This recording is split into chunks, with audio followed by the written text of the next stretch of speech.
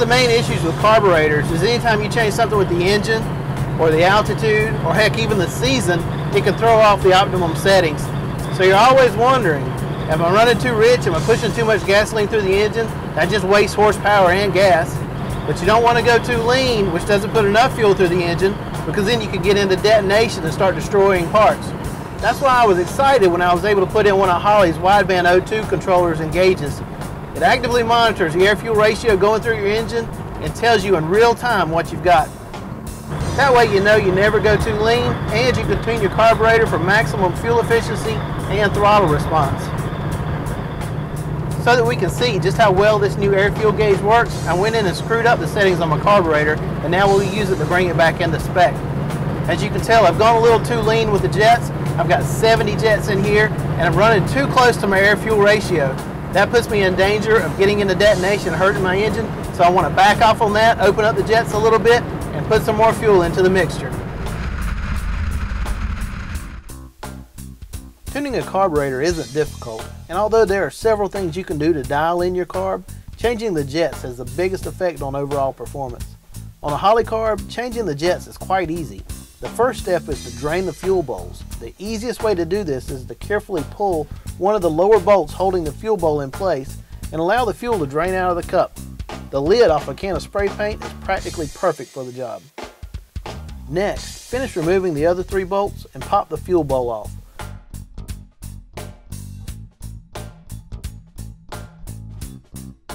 Looks like it's finally time to replace that gasket. And then remove the metering block. You may have to use a flat-bladed screwdriver to get a little leverage.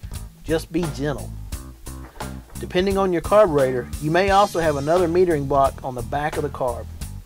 There are 2 jets in each metering block just below the power valve.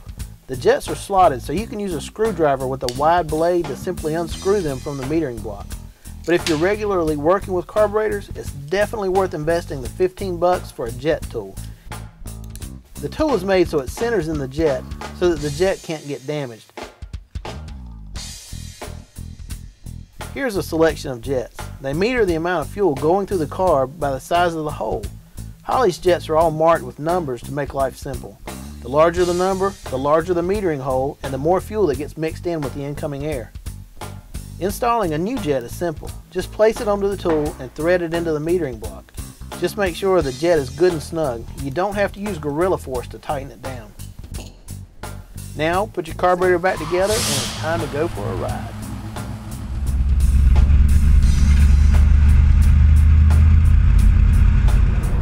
Now we're on to round 2, and I purposely went too far just to see what the gauge would do. Put in 74 jets all the way around. And as you can tell, we're way too fat now. I'd like to be in that 12.5 to 1 range, but what's cool is I found out immediately my air-fuel ratio, so I can stop, change it again, and get back on the road quickly.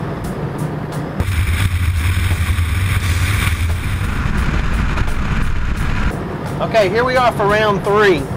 Change the jets again. We're up to 72 all the way around, and it looks like I'm just about right. I'm running about 12.5 to 1 air-fuel ratio, which is perfect. It keeps me out of that danger zone so I don't have to worry about going too lean, but I've got good fuel economy and a great throttle response. You know, I'm really happy with this Holley Wideband O2 gauge. It let me tell immediately what my carburetor needed and fixed it, so I'm back on the road. I'm confident that everything is right and I can enjoy my car and have fun. And what's cool about this is I definitely wanted it in place before we finished Horsepower Monsters Project Motor, because just like you, whenever you put a lot of time, energy, and effort into a new motor, you want to make sure you give it the best operating conditions possible so it's going to run like it needs to and it doesn't tear itself up. So when I get the motor in here, I'm going to depend on the Holley Wideband O2 gauge to make sure it has what it needs so it'll live a long, happy, and healthy life with lots of burnouts.